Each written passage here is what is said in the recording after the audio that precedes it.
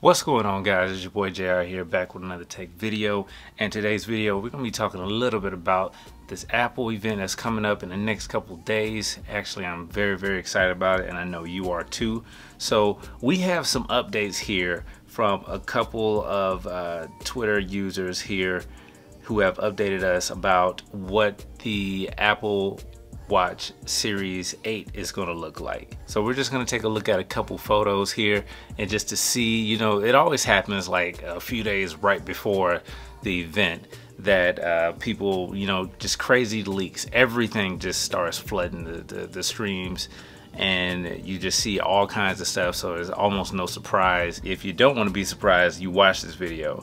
If you do want to be surprised, you probably don't want to watch this video. But by now, if you're watching this video, you've probably seen other videos that are just leaking all kinds of stuff about the iPhone 14, the watch, the AirPods Pro 2 that are coming out, and you know, we're just trying to find out as much information as we can. But for this video right here, we have a couple leaks about the Apple Watch Series 8. So we have some cases here. This is from Twitter user at Duanri205. I don't want to mess it up. Hopefully I'm getting that right. But regardless, we have some outer cases here that looks like it could be for the Pro model, that Series 8 that's going to be coming out later this week. So let's see, we got a clear here, we got a silver, that looks like a rose gold. I'm not exactly sure what that color could be, maybe a white, I don't know. Then we got like a blue and then a black. And it doesn't, you know, that doesn't look too bad, to be honest. I mean, this, you know, normal colors that probably expected. But the thing that stands out the most is right here around the, the push, the button that we use to push to go back home, and the rotating bezel on the side, how it kind of protrudes out compared to the 6 and the 7, whichever model you may have. And also the fact that the screen is looks like it's actually elevated a little bit more. So not quite sure, you know, if this is completely accurate or not. But I mean, as more sources kind of come out, we're seeing that this could possibly be the final look of the Series 8. Now, for me, I'm still working on the Series 6. I didn't see the reason to update to a Series 8. I'm sorry, to a Series 7. But I think I'm a firm believer that if you're just, you know, just want to stay current, but not like always get the latest tech every year, then you can wait a couple years and, you know, you can see somewhat of a decent upgrade. Yeah, so I mean, that's something to take into consideration. But the next thing that we have here is a couple more CADs images of basically, I guess, the Pro model of the S8 series. So if you look at these CADs right here, man, I'm not sure and this is coming from Ian Zelbo on Twitter.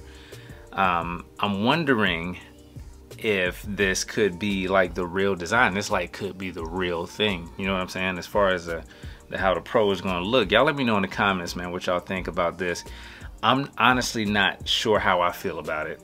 This is kind of recent, you know, with these leaks and everything. And if this turns out to be the Pro model, which I'll be honest, guys, I'm kind of 99% sure that this is probably how the Pro model is going to look.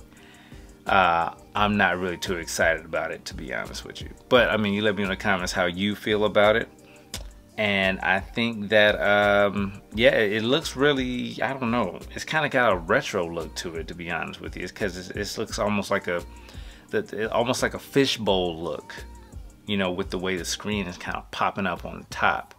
But I mean, we'll see once Apple actually releases it and everything. So the last thing that we have here is from 9to5Mac, where they're saying that the new button could be programmable so that the user can set different actions for it, such as specific apps or starting a workout, which is really big with the Apple Watch community. It's something that I always look forward to.